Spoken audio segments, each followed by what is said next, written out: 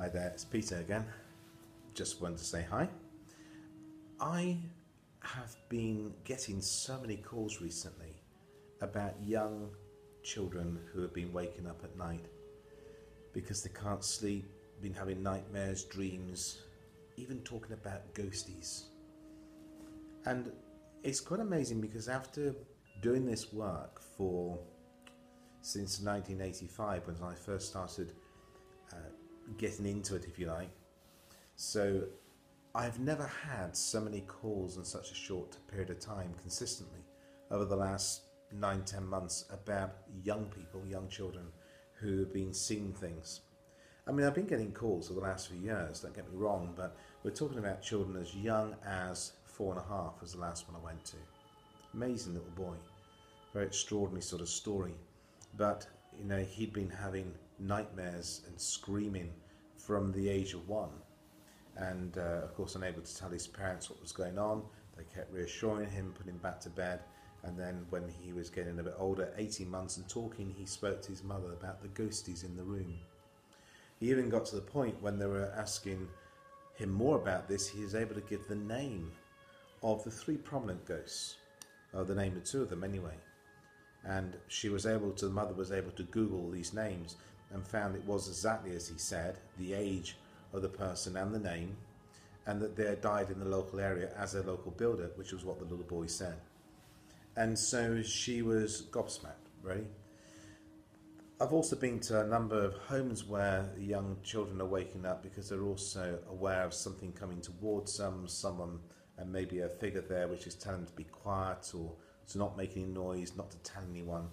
Of course, even if they're a friendly ghost, it's very frightening as an adult to wake up in the night in that sort of shocked sort of state where you're aware of something at the bottom of the bed. I mean, I remember experiencing that myself, and it's really, I remember my heart beating, and so loudly. I remember saying to my heart, "You stop making noise, they'll hear you, be quiet," all those sort of things.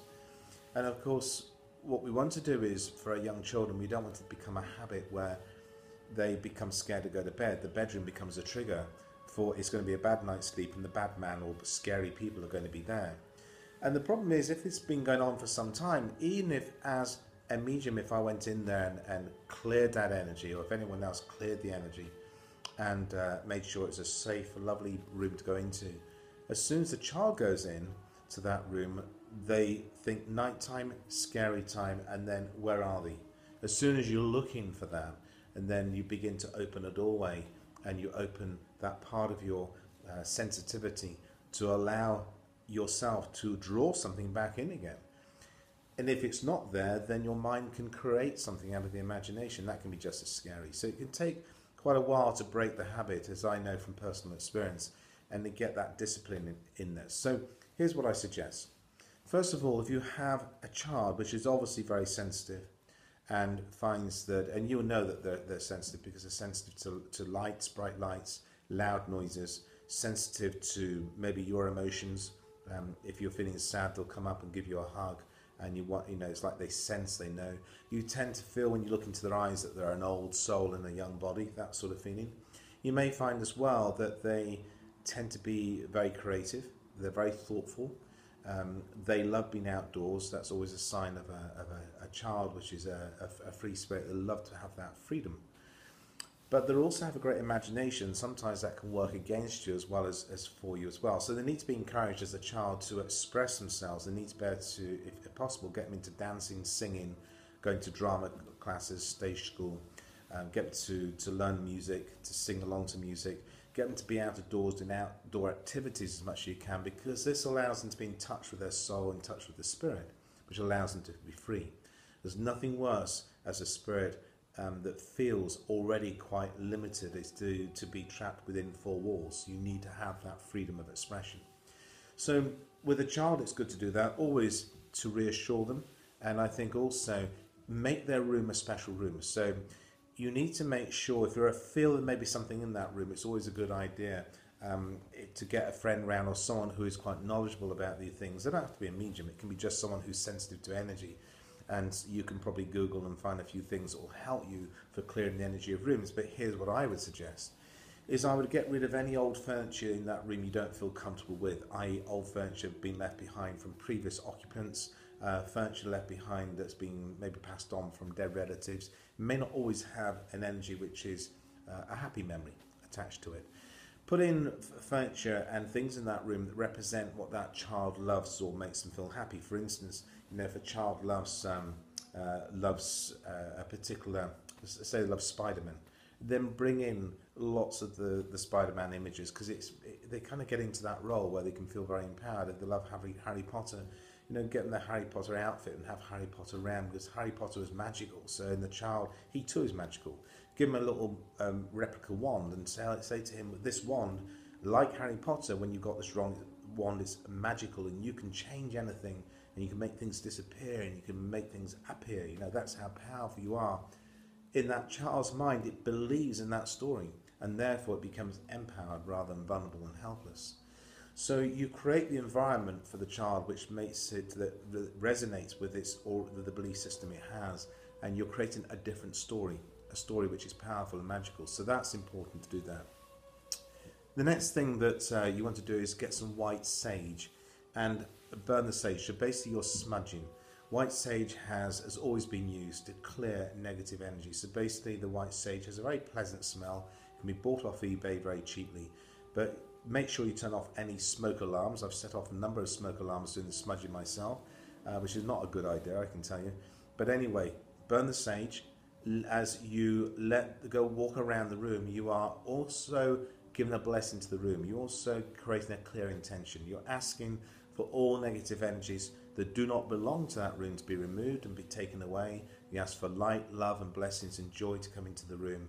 You ask for old thought forms, old emotions that from the past to be released from that home, and that room, home and aura, the furniture in it, those that come into the room feel safe and peaceful. So you create a very clear intention that just comes from the heart. You've done that. You can also, if you feel that there's been that the person in that room has been bothered by spirit, by earthbound spirits, as well as smudging, what you can also do is get some sea salt, and the sea salt represents the soul of the body.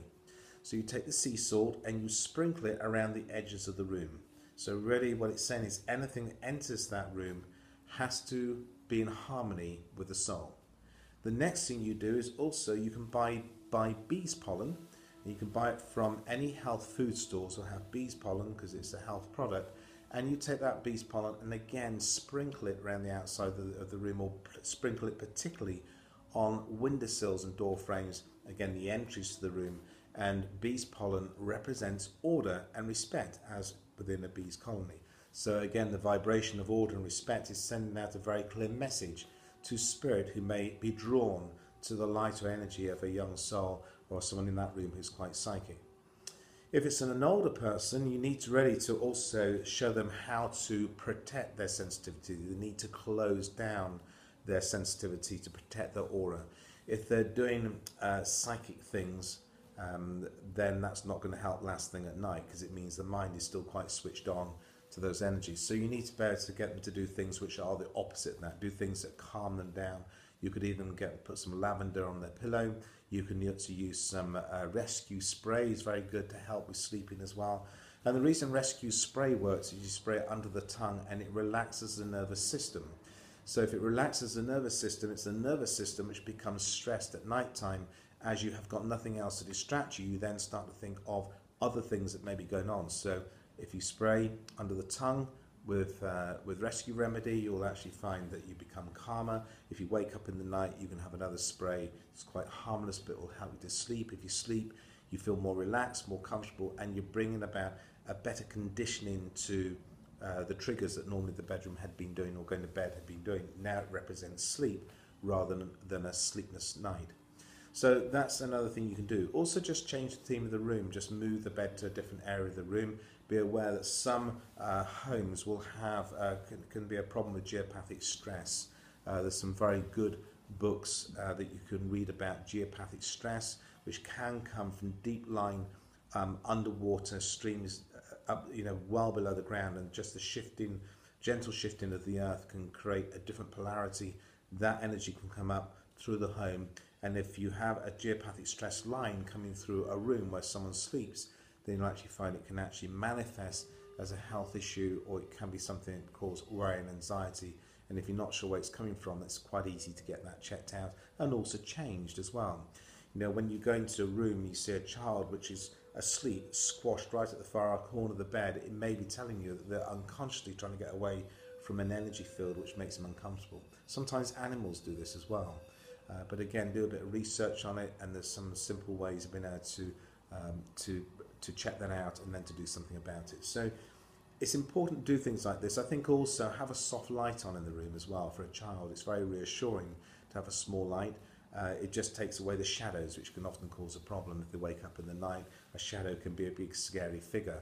But with soft light, it can actually be quite reassuring that the room is just nice and comfortable, and that'd be nice.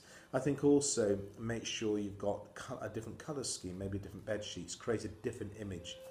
I remember hearing of a young man who couldn't sleep at night, and they were very worried about him. He was 14 years of age. It was affecting him in relation to his studying and his exams.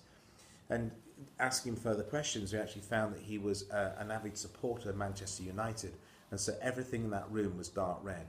The walls were red, his bed sheets were red, and basically because he was a sensitive child, he was being sensitive to the red, and the red is an energy colour. So there he's trying to sleep, but everything's coming more alive. And so I said to the mother, you don't need to get to change teams, but maybe get the colour which represents the away kit at that time of a different colour, which they did that, and immediately his sleep pattern improved. So again, there's some simple solutions to a child or young person not sleeping.